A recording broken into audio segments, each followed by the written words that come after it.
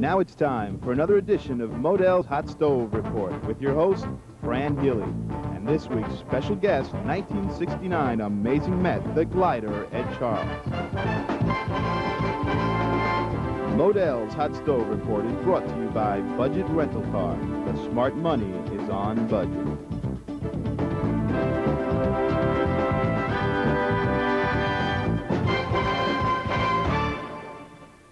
Hello again, everybody. I'm Fran Healy at the Warwick Hotel in Midtown Manhattan, and you're watching Modell's Hot Stove Report. On this edition, we will talk Met baseball back in the 60s with one of the favorites here in New York, Ed Charles. Stay with us. When we come back, we'll talk the good times, the bad times, and probably some crazy times.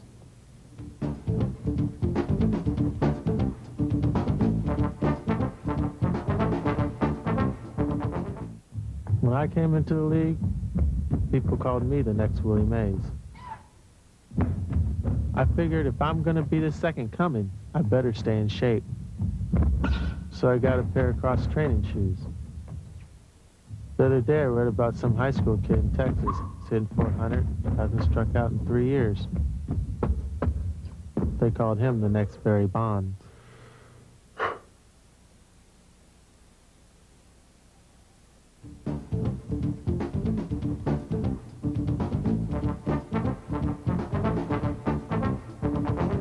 Welcome back to the Warwick Hotel in Midtown Manhattan, talking to Ed Charles about the New York Mets, those 1969 New York Mets who are celebrating an anniversary. Ed, tell us your remembrances.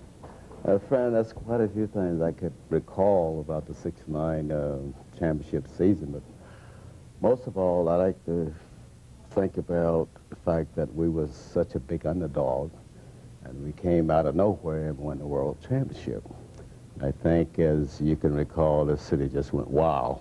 No one in the country really believed that the Mets was playing that well. But I think it was a combination of things. We had great pitching, a great defense, and we had guys who could come up and give you the clutch hit. So that along with the fact that we had a great manager in Gil Hodges.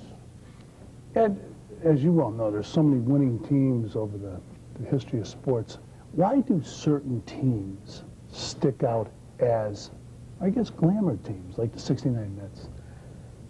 The only thing I can think of, especially when you talk about the Mets, the fact that when the Mets first started out, I think the media played a big part in romanticizing the team, making a lovable type of team, although they was losing every time they went out there. They was losing. It's like Casey's thing you said, can anybody here play this game? They was brutal, so to speak. And I think with the support of the media to romanticize the team because of their ineptness, I think the fans just took to them. And when we came along in '69 and won, I mean, people just couldn't believe it. I mean, that was something special. And two, remember, we came from a 9th place finish the following year to win the whole thing, and that just didn't happen. What went through your mind when you were in Kansas City and all of a sudden they told you you're going to the Mets? And I believe it was '67? Yeah, you're right, Fred. It was '67, but prior to coming to the Mets in '67, we had a series against the Yankees in Kansas City, and all of a sudden, the Yankee manager, I think Ralph Howard, he came up to me. He got kind of chummy, you know, and I'm like saying to myself, I'm a veteran player. I said, the opposing manager just don't come up and get chummy all of a sudden. So I suspected that I was going to be traded, because I know in the spring, before the start of the spring training, Charlie Finley had a party for the season ticket holders. So Charlie walked up to me during that party. He said, Ed, if you was traded, where would you like to go? So I just said New York, because back then, everyone wanted to play in New York. New York was the place to play. So I said New York. So when I saw Ralph Howard getting close to me, I said, maybe something amiss. Maybe I'd be going to the Yankees. And when they told me I was coming to the Mets, it didn't make any difference. I was coming to New York, and that's where I wanted to be. So. And back then, for our younger viewers, the Kansas City team was considered, even though it was a major league team, because they made so many trades with the Yankees, it was considered a Yankee minor league team. Farm team of the Yankees, is that right? Because if you can recall, I think You had such players like, I know Hector Lopez was one, Roger Maris, prime example. He came from Kansas City in one of these type of trades where you say, well, the Yankees reach down to that farm team, Kansas City, and pull up a guy like Roger Maris. And you had a little left-hand pitcher, I think, named Bud Daly. You remember him? Sure. He came up, and then there was Hector Lopez came over, did a heck of a job for the Yankees. So there was a lot going on between the Yankees and Kansas City prior to Charlie filling in. One thing that Charlie wanted us to do, as I can recall, my 5 years of playing in Kansas City, one was to beat the Yankees, two, beat Chicago. Anytime, Fran, we won a series from the Yankees or Chicago, Charlie would walk in the clubhouse, pull out a wad of $100 bills like this, go around the East Locker, pass them out to the guys, go have yourself a nice dinner. That was Charlie. It's only two teams he was concerned about. Was Charlie as colorful with Kansas City because he was brand new in baseball at the time as he would become with the Oakland A's as their owner? He was. He started a lot of promotion type of gimmicks that I think just propelled him to the forefront as far as being wacky, you know.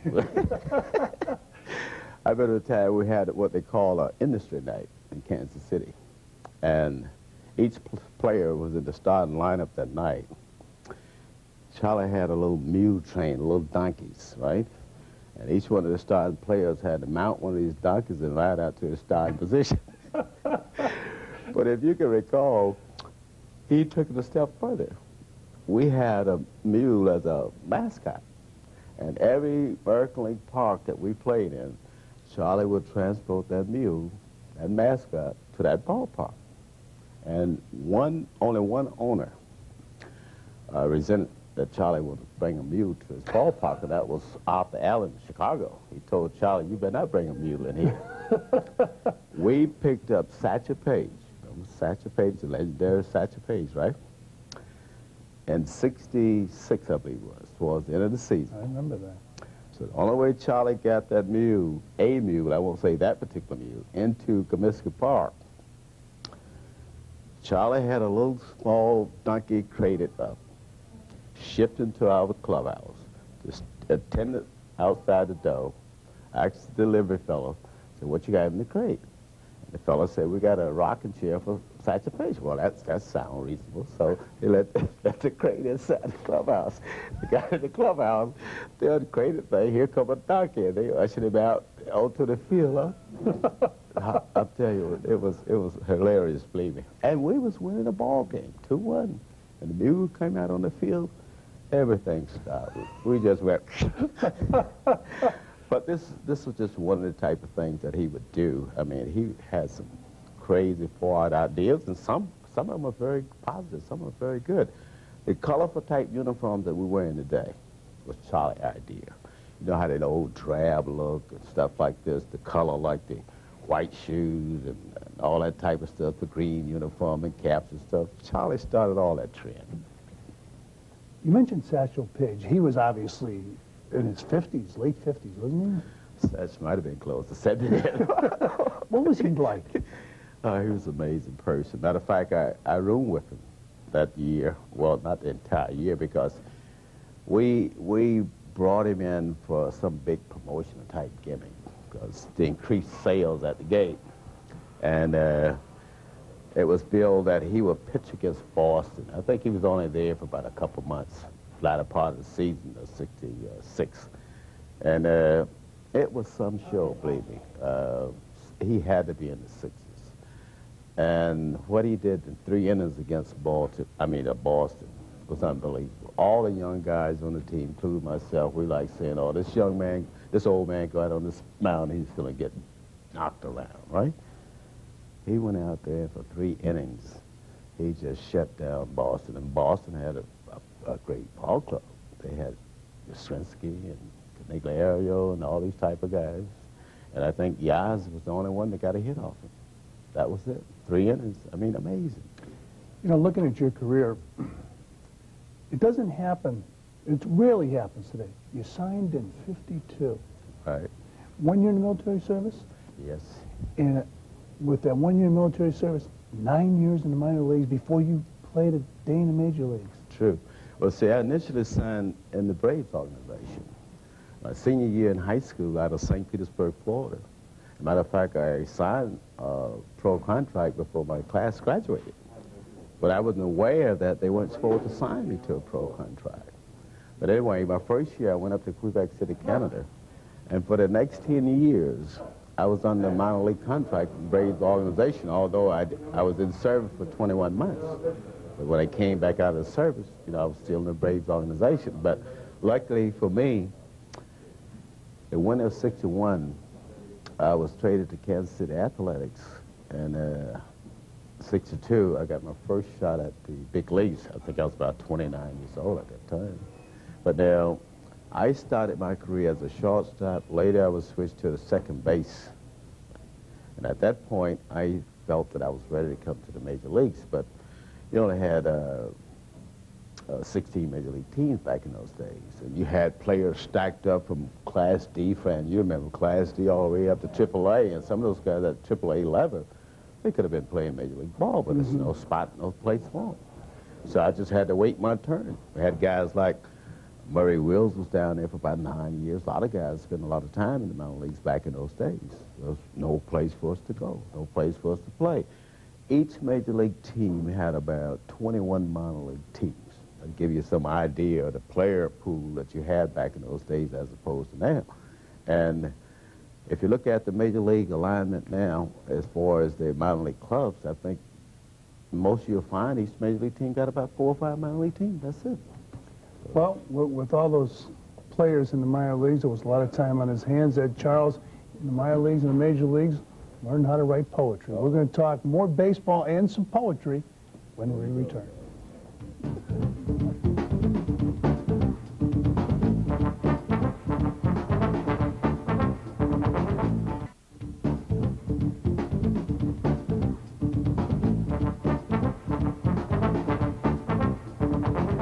Welcome back to Modell's Hot Stove Report. We're at the Warwick Hotel in Midtown Manhattan. I'm Fran Healy talking Mets baseball with Ed Charles, a man who remembers those 1969 Mets. But a lot of people remember Ed Charles not only as a baseball player, but as a poet. How did that all start? Oh, God. Fran, I can recall when I was in high school, I was really into literature. I really loved that, okay? But I never felt that one day I was going to try to compose a poem myself. So I recall that one winter while I was down in Puerto Rico, I was playing for San Juan, and Roberto Clemente was my manager that year. And we had a lot of spare time, so I just started dabbling, writing stuff and putting it on paper, etc. And I've gotten a lot of encouragement from people in academia and stuff like this, so encouraged me to continue. So I kept at it, and now I feel I'm at the point where I can compose some pretty good stuff. And I have been published. A lot of the major newspapers, like the Times, and I know Dell Publication came out with a little book on spoke poems by athletes and stuff like this, and I submitted one to them, and so I've been getting a little push about this.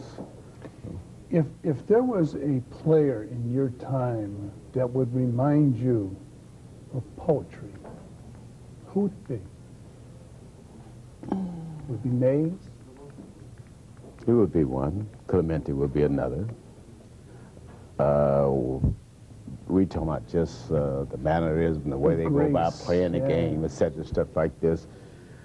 I was very fortunate coming along in the 60s because we had so many great players. And you can say Mal, you can look at just watching Killebrew swing at a ball, even if he missed. I mean, you had guys that poetry in motion, whether with the bat or with the glove, you name it. You take guys like Willie McCovey, Hank Aaron, just watch Hank Aaron swing the bat, or watch Clemente out there. I mean, I was very fortunate to see those guys come along when those guys did. And not only that, I played against quite a few of those guys, I know. You mentioned home run hitters, as far as poetry was concerned. Who was the most awesome? You mentioned some heavyweights. Who was the most awesome home run hitter when he walked to the plate and he took his stance? I mean, Killebrew, as you mentioned, intimidating. Christ. Well, you had to start out with guys like McCarty, Killebrew. I mean, they walk up the plate right away. You don't think somebody's going to hit a line drive somewhere. You're thinking, out of there, you know. And I remember playing third base and Killebrew up and stuff like this. And normally, you know, you play your regular position, which might be halfway between the infield grass and outfield grass when an average type hitter's there. A guy like Killebrew come up, I'm back on the edge of the outfield grass because if they hit a ground ball, it's going to be a scorcher. But you put guys like that really strike fear into pitchers. And just to watch them swing, or just to watch their mannerism, the way they went about the game, etc. I mean, just like you say, it just sport you. Just like they said about Joe DiMaggio. I never did see him play, but they say he just glided all over the field and just graceful stuff like this. I mean, fans, I wish they could have seen some of those greats back in those times play the game, baseball. We're talking at Charleston. We're going to talk about the New York Mets, the '69 New York Mets. They have a lot of things going on this season. Yes, this is our 25th anniversary, as you know, Fran, and I want to take this time out to thank you and Spoke Channel for supporting us the way you've been because of your interest. Other people have joined in, and they have generated a lot of interest. And there is, to this day, 25 years after, a lot of fan interest in the '69 Mets. I mean, it's amazing. We had a big card show in the Meadowlands about 3 weeks ago. Temperatures hovering around 0 degrees. And for 2 days, Saturday and Sunday, we had a steady stream of people in and out of that Meadowland Hilton Hotel. Unbelievable. And since then, we've had Ultimate Fantasy Camp down in Florida. A lot of the guys was down there a couple of weeks ago. Shamsky and Crane Pool and AG and myself just left the Concord last night. We have a big golf event coming up with the muscular dystrophy in May 3rd at Westchester County. That's going to be another big event to bring everybody together, plus the banquet. And we got the cruise August 13th. That's going to be one of the highlights of the year for us when we take that cruise August 13th to Bermuda. And we're looking forward to that. But throughout the year, there's going to be a lot of activity going on. And we probably have some old-timers games in some of the minor league park with some of the Oreo guys that we beat in '69. So looking forward to that. But a lot is happening. But what is so amazing to me is the fact that the interest is so high. I mean, I don't want to believe it, but it's there. It's still there. A lot of people relate to that '69 team. And I guess they want to look back on this nostalgia themselves, so I guess that's why the interest is so high. It's great. Before the show closes, we will list some of the events and celebrity crews that will also be listed. As far as getting together with these guys, does it seem like you've ever been apart for all these years? Not really, but it's such a big thrill after all these years to get together with the guys, and I must say, the '69 Mets still look good. They're healthy, well, and that's the part that really makes you feel good. We did lose a couple of members. We lost one player, Calvin Kuntz, here recently, and that sort of hurt us a little bit, but quite a few of us went down to the benefit they had for Calvin in North Carolina, and we gave his wife and family all the support we possibly can. And naturally, we lost Hodges, manager, and we lost Rue Walker, pitching coach. So we lost three people from that team. When you look at the Mets today, just an absolutely terrible season last year, 103 losses. If you were... They're going to win this year. I do feel this '94 team is going to surprise a lot of people, Fran. Believe me. They got some young players. Well, they surprised a lot of people last year because a lot of people thought they were going to win it last year. Okay, they thought they were going to play much better. Well, nobody thought, well, I shouldn't say nobody, very few thought the Phillies were going to win the division. That's true, that's true. Why would you say the Mets should turn it around? I do feel that the young players that Burnett, Ryan, these type of guys, that they come into the ball team, and a few veteran players, even though they got Mike Rones back. A lot of people don't like Mike Rones. I still like Mike. Matter of fact, when I was scouting for the Mets, Mike was on my draft list. But I still like Mike, and I still think he can contribute to the ball club. And I think this acquisition of Davis from Houston. Glenn Davis. I think that guy's going to surprise you, too. My big concern is, can Franco come back and do the job in the bullpen? Do they have anybody coming off the bench that can come up with the clutch hit, stuff like this? But I do feel that they're going to play much better, inspiring type of ball than the team last year. I think we're going to have to sort of live with the team a while. They're going to make a few mistakes, but I do feel they're going to play much better ball. I really do. You mentioned some of the things you have to be concerned with John Franco. Hope Dodd Gooden coming off a losing season. That's another one, right? Saberhagen, if he's kept. That's Saberhagen could be the key to that staff. If he's sound and got it together, he could be the key. How do you convince the fans, the Met fans, that this thing can be turned around? Because 103 losses, they're still trying to get over that. I know. If the Daily News and Post and all these guys can convince the fans back in the early 60s to support a team was losing 100 games a year, I will leave this up to Spoke Channel and the rest of the guys to convince the fans to come out there and support the Mets in '94. And I'm sure the players are going to try to do that. I'm talking to Ed Charles, I'm talking present-day baseball. We've talked about the past. We talked about poetry. Stay with us. Final thoughts right after these messages.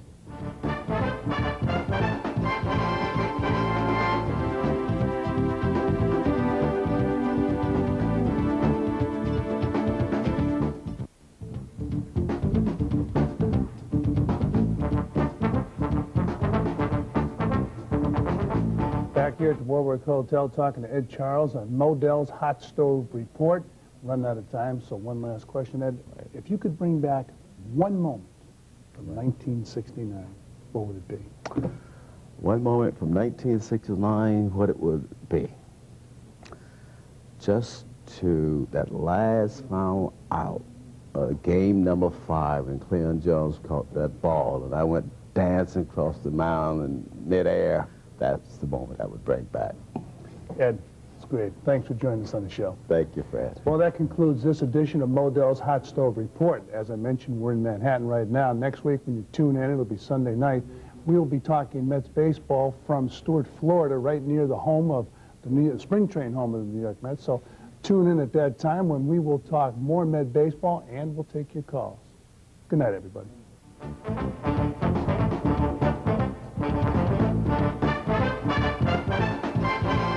Mets Inside Pitch, the Hot Stove Report, has been brought to you by Budget Rent-A-Car. The smart money is on budget.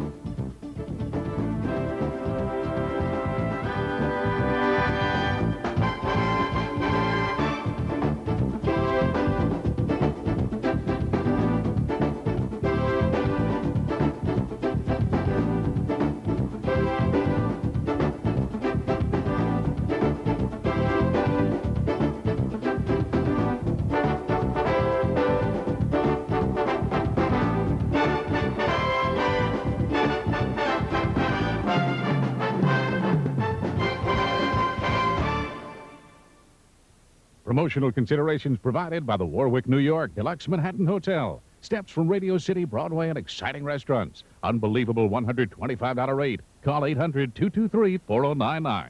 Brought to you by Business Express, the Delta Connection, with over 550 flights a day to 30 cities in the Northeast. Fly the best seat in the sky. For information or reservations, contact your travel agent or Business Express at 1-800-345-3400.